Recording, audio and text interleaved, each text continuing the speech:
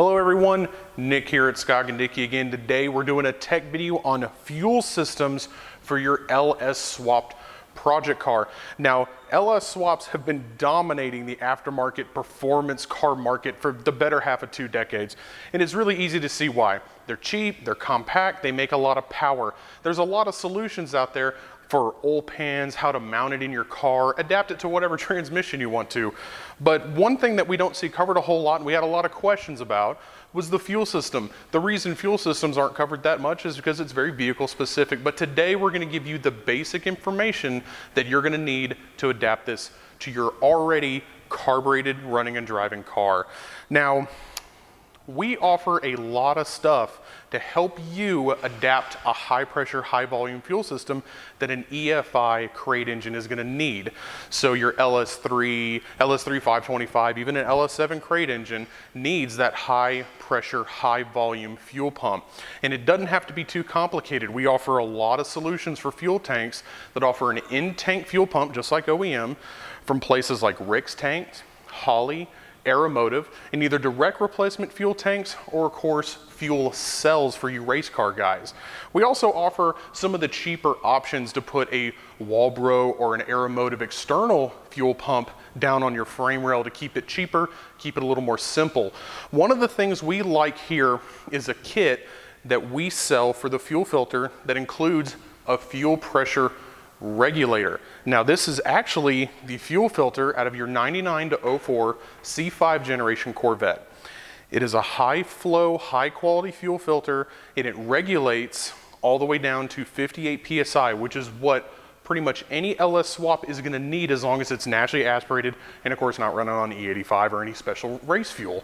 Now, while that'll work for a 4.8 all the way up to our LS7s, we do need to make a note that this isn't for the supercharged or turbocharged guys.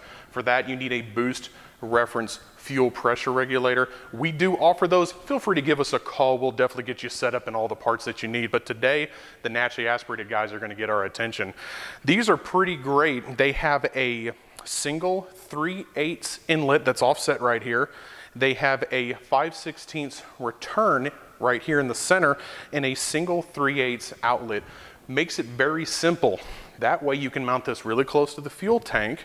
You have your inlet, your outlet, and only one fuel line to run to the single inlet on your fuel rail. Saves money on, of course, fuel lines or AN if you guys really like some of this stuff like I do, this braided fuel line and fitting. That stuff can get expensive. This way it keeps it down to one fuel line. Now, it's a pretty neat function on the inside of this here. It has a fuel pressure regulator built into the center return port, and that's how it works. It goes inside, gets filtered, and whatever excess is gonna come out, it comes out in that center fitting. Now, like I said before, 58 PSI is what this requires for your swap, and this is exactly what this regulator does. Keeps it real simple.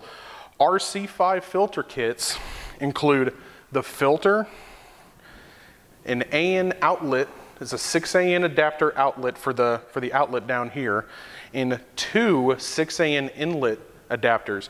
The reason we choose to go with higher quality fittings like these are from Russell, they have a good threaded retainer. It really ensures a leak-free and secured fitting. Nobody likes a leaky project or an unsafe one for that matter. So these might be an extra $1 or $2 for the kit.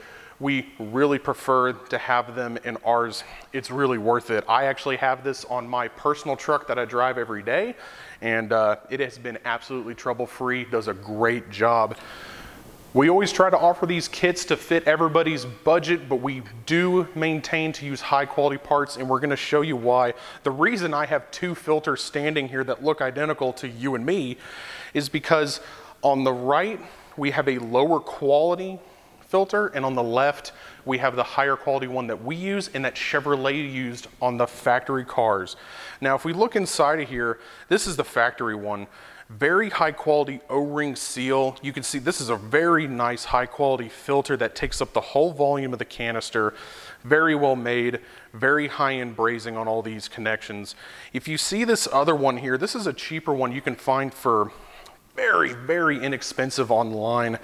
And it's just not that high quality of a piece. Not only, if you can see that, not only is the filter element a lower quality, it's actually shorter than the other one. And they did that and used an adapter to take up that extra space.